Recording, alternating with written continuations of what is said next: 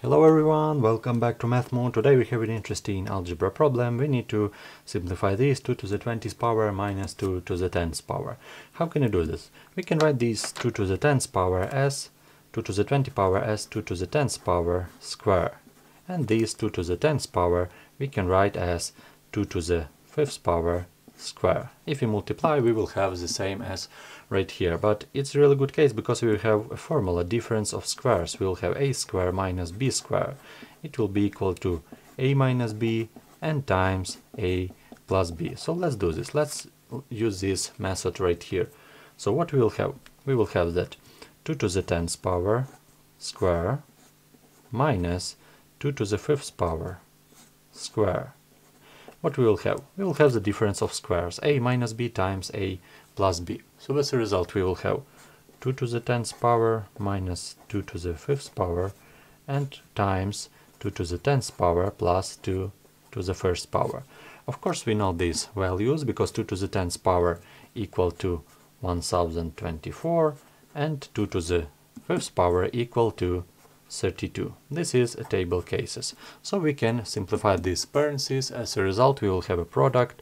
We will have 1024 minus 32 and times 1024 plus 32. Of course we can find this value. So as a result we need to find a product of 1024 minus 32 will be 992 and times this add we will have 1056. So 1056. So we need to find this product.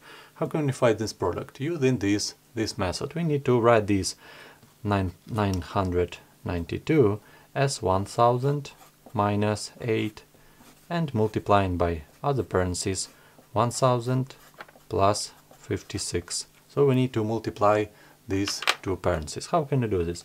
Using a simple method, just multiplying these parentheses. So what we will have 1000 times 1000. So as a result we will have 1 million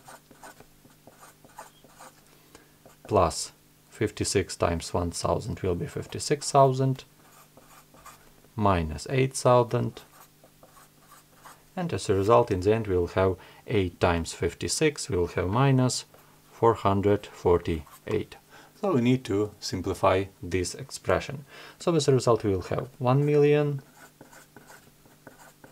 right here we have 56,000 minus 8,000, it will be plus 48,000, and in the end minus 448. And we need to simplify this expression. So as a result we will have first of all 1 million. If we are talking about thousand we will have 48,000. But we have 48,000 minus 448. So as a result we will have not 48 but 47,000. And 1000 minus 448 it will be 552. And this will be our answer, 1,047,552. And this is our answer. So if you agree with this, if you disagree, write a question, comment, write a suggestion, comment. Thank you for watching, subscribing, and see you in the next videos.